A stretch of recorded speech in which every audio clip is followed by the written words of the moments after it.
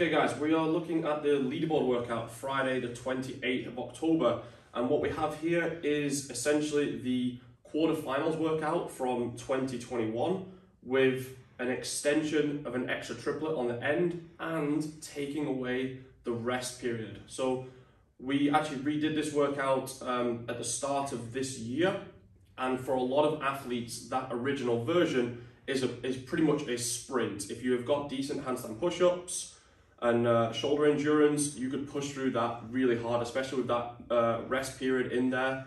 You could hit both of those triplets really hard. But now, taking the rest away and extending the workout, this is much more of a pacing game.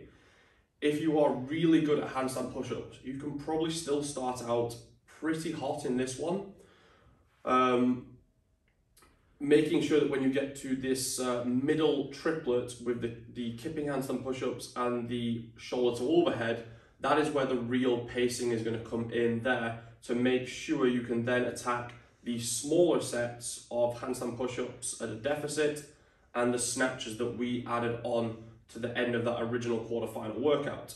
The RX athletes, which is the bulk of athletes that will be taking on this workout, this really is a pacing game from the start. Breaking up the sets early on the handstand push-ups should allow you to then try and go unbroken on the dumbbells, which I think would be a faster way of doing it than trying to go unbroken on the gymnastics and breaking your dumbbell movements. It's harder when you get to fatigue. Picking up those dumbbells, as you know, once you get really tired, is a hard movement to get those dumbbells going again. It's not like with a barbell. So I would suggest quick breaks on the handstands and try to push the dumbbell movements unbroken. Maybe taking a few extra seconds in your transitions to make sure that you can keep moving all the way through and saving yourself time and energy to be able to attack those deficit reps at the end and the challenging double snatches.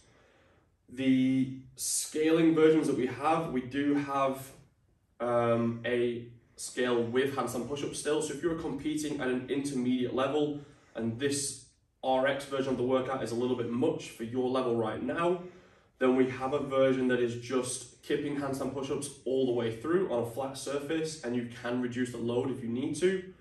Or if for some reason you can't hit handstand push-ups tomorrow, or you aren't very good at handstand push-ups yet and you want a more sort of heart rate challenge, then you can use the burpee version that we have.